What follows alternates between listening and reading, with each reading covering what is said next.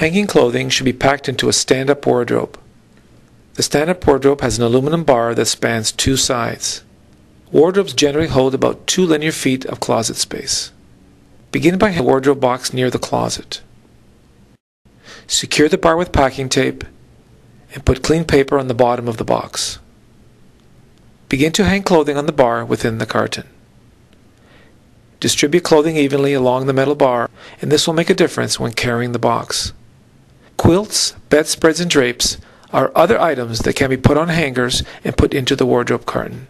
When you have finished hanging clothes, put clean paper over top of the clothes to avoid any dust. Do not overstock the wardrobe box, and do not put anything in the bottom of the box. Finish by taping the wardrobe carton shut.